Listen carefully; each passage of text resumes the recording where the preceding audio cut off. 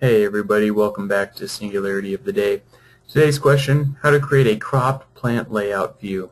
So as you can see here, we have a nice little assembly, have a couple components inside. We want to create a drawing view that just represents a portion of the insides of this assembly. So let's go ahead and get started, make a drawing of this assembly.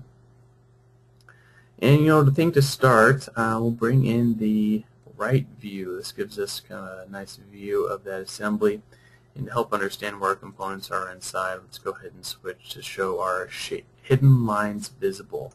So we can see those components inside. We can see the hood for that welding station that's going on inside that assembly. Now, one way to do this is to create a section view.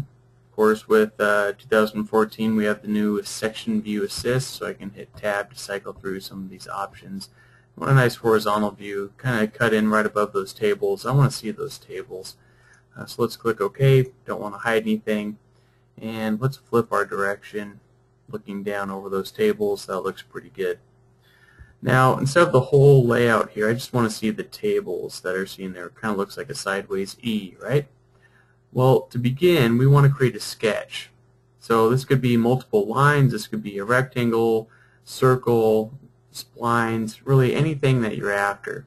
In this case, I want a rectangle. Keep it nice and simple. Create a nice little area. That's just what I want to focus on. So from there, with that sketch created and the sketch selected, keep in mind if you create multiple entities, you could right-click on one of them, select chain, group select, control select, whatever it may be. We'll grab our entities and then go to crop view. Again, those sketch entities will be associated to that view that we've created, and it cuts everything else out. Looks pretty good. Now, one other challenge that you may run into is once we've created that view, it's still aligned to the parent view.